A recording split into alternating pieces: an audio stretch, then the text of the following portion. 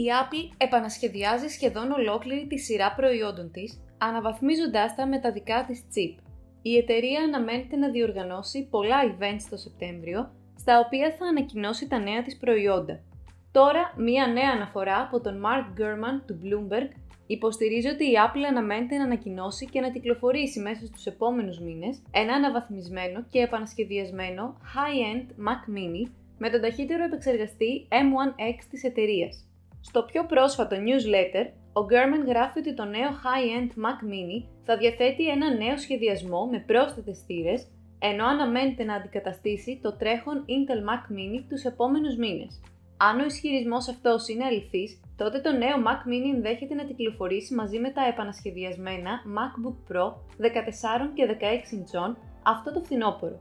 Ο Gurman αναφέρει ότι το Mac Mini χρησιμοποιείται γενικά για πιο basic tasks, όπως το video streaming, αλλά πολλοί το χρησιμοποιούν και για software development, server ή για επεξεργασία βίντεο. Γι' αυτό το λόγο, η Apple είχε τροφοδοτήσει το Mac Mini με το M1 chip της, αλλά είχε κρατήσει και το μοντέλο της Intel. Τώρα, ο Gurman λέει ότι η Apple θα φέρει ένα αναβαθμισμένο Mac Mini με τον επεξεργαστή M1X που θα προσφέρει πολλές δυνατότητες και θα αντικαταστήσει το μοντέλο με Intel επεξεργαστή.